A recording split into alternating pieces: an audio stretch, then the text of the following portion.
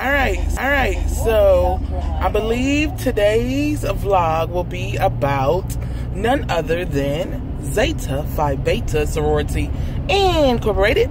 I am a proud member of Zeta Phi Beta Sorority Incorporated. I became a member in spring 2005 at Livingstone College, and that's where my undergrad years started. I was a die-hard Zeta, real crunk, always on campus, always in the know, and just really into making my organization be known. At Livingstone is home of the So Sweet Sigma chapter, and but I'm not sure. After I graduated, I kind of like life happened, so my love for Zeta didn't fail. However, I could not keep up with raising a child and being an active member, or I should say financial member. I helped out around campus or around town when I could, but 4 years ago is when I joined the graduate chapter, the Alpha Zeta chapter.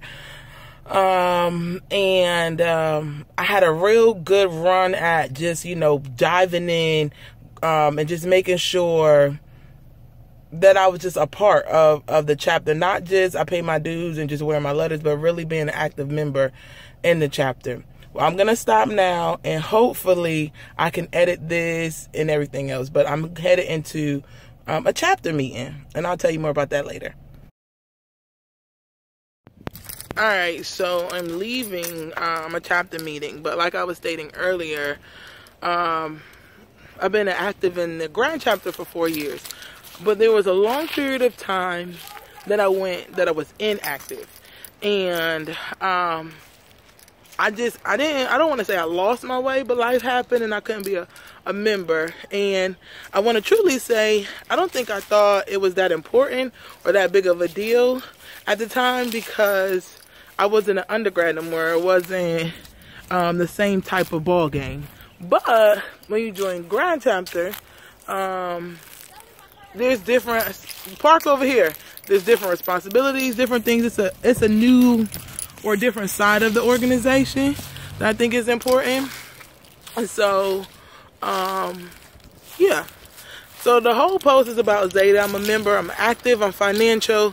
But more so is, if you are a part of a D9 organization, it's really important that you come back home and go ahead and join the ranks of your graduate chapter. Don't just rep your undergrad years, because your graduate chapter and your organization still needs you.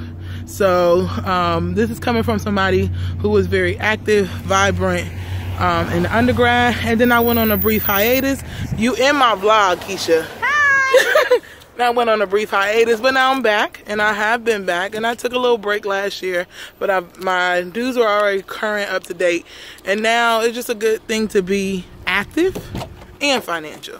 So for all of my D9 Greeks out there, find your way back home to your organization.